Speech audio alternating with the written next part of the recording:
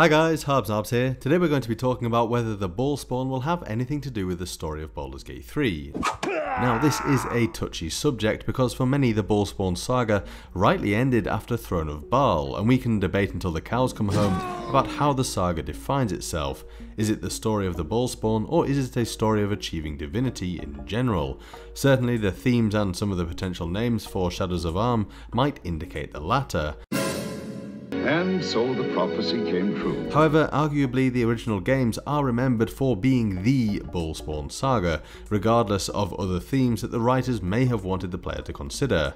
So we meet again. The Bhaalspawn saga has finished, and like all popular franchises, reviving a previously finished saga can have interesting results.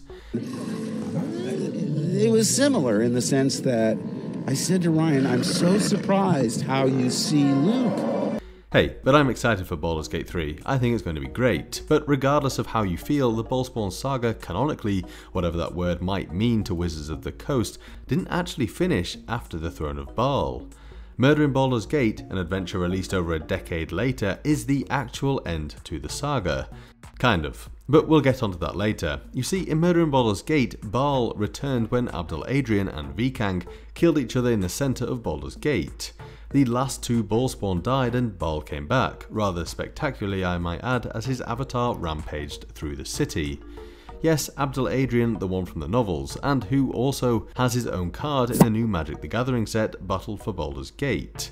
Despite years of us angrily telling Wizards of the Coast over the internet about just how much we hate this canonical character, they decided it was best just to go ahead and cement him into the story. Am I so out of touch? Fortunately, it seems that the other parts of the book where Abdul Adrian is found are not canon. Thank God. When her eyes caught his, he saw rather than heard her gasp. Abdul sat without looking at the chair. He couldn't pull his eyes away from hers, and she did nothing to discourage him. Her full lips twitched like her husband's. She was nervous too, and though Abdul would never come between a man and his wife, he couldn't help hoping that she was nervous for different reasons than Khalid was. So according to Murder in Baldur's Gate, all the Bhaalspawn are dead, and no, I don't think that the grandchildren of Bhaal are Bhaalspawn. They'd be more like Bhaal Spawn, and their children would then be Bhaalspawn Spawn, and their children would be Bhaalspawn.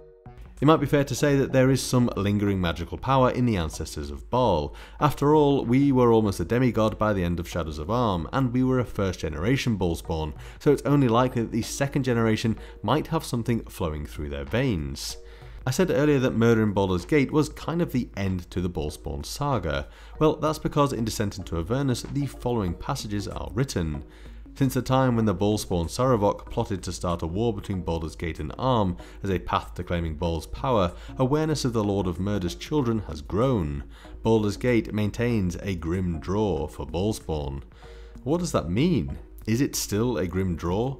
Also on page 166 it says, every now and then rumours surface that a political figure is a Bhaalspawn. Are those rumours grounded in fact? Is this just ignorance being displayed by the general population, or is there a genuine chance that some politicians could be Bhaalspawn?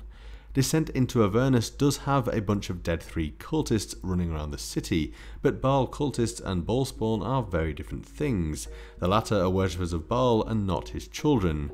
Has the city now just become so synonymous with Bhaal that the legend of the Bhaalspawn is intertwined with the city itself? If we look at some of the books in early access, the way the Bhaalspawn crisis is spoken about is as if it's completely over. His children, the Bhaalspawn, were responsible for a conflict that changed the face of Faerûn forever. Eyewitness accounts of the Bhaalspawn crisis. Note that it doesn't seem ongoing, but rather it had a huge effect upon the current world that our characters reside in. In this AMA, Sven does say that the game will have meaningful links to the originals, but that they're taking their own path. That does beg the question then, why does Descent into Avernus say that the Bhaalspawn are still drawn to the city of Baldur's Gate? Is this a mistake? I'm betting it could be. However, this model of the Slayer, Bhaal's avatar, has been data-mined. Is this because we come across Bhaal ourselves in the game? It's quite possible. But will it be used for a flashback? Will it be something someone can transform into willingly? There will be numerous Bhaal cultists in the game, and the Dead 3 are a big part of the plot, so I can certainly see the Bhaalspawn being a big part of the game in terms of their legacy that they've left behind, but for them to still be around wouldn't make a whole lot of sense. Okay, thanks for watching guys. If you enjoyed this video then do please give me a like and subscribe, and I'll see you next time. Bye!